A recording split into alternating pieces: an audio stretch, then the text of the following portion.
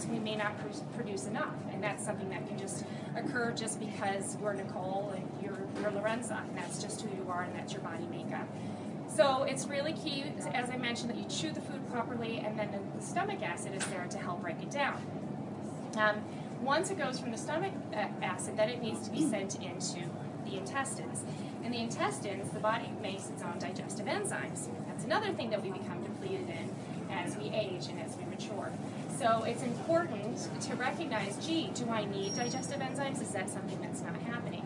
And that's something that can be supplemented a little bit later in life as need be.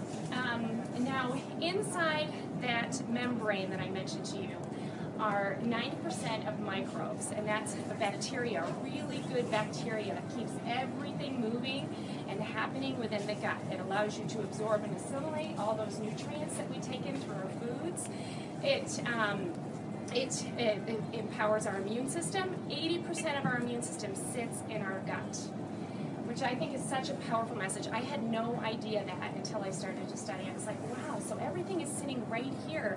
Even though I might have a head cold, or I might have the flu, or I'm sick all the time, there's actually a source of where this could be coming from. So, so we have this bacteria that sits, this good bacteria, and we hope it stays that way. If not, it creates a host of issues. And, but within that lining too, I just want to share with you that there's a mucosal lining, and that mucosal lining is something called secretory IgA, and that is that immune system that I was just telling you about.